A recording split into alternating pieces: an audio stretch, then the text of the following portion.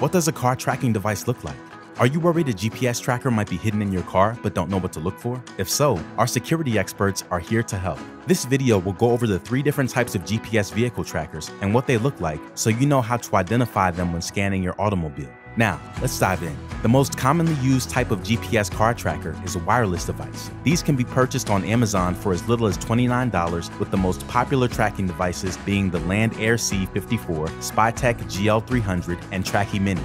These real-time GPS trackers can easily be hidden inside the car or attached to the outside of a vehicle. This is because trackers such as the 54 are engineered with magnet mounts so they can be easily equipped underneath a car without a driver knowing. Wireless GPS trackers are small, portable, and often black in color. The second most commonly used tracking device to spy on a vehicle is the one that plugs into the onboard diagnostic port, or OBD2 port for short. These tracking systems don't require any installation and are simple plug-and-play solutions. The most popular products are the Vinx GPS tracker, Land Air C Sync, Bouncy GPS, and the award-winning Connect device by GPS Tracker Shop.